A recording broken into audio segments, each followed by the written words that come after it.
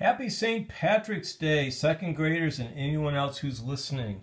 I would like you to go to YouTube, and on YouTube there's a great story written by Eve Bunting and Jan Brett. It's called St. Patrick's Day in the Morning. I happen to have a copy, but I don't have a lot of time that I can read to you. This book takes about 10 minutes to read, and I can only send about 5-minute or less videos. But our story is about Jamie Donovan, who wants to be in the St. Patrick's Day parade, but he's too small.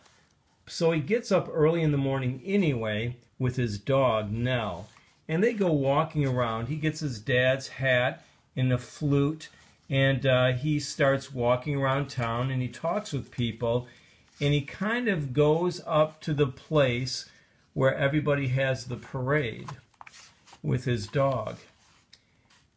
And it's before the parade or the people come.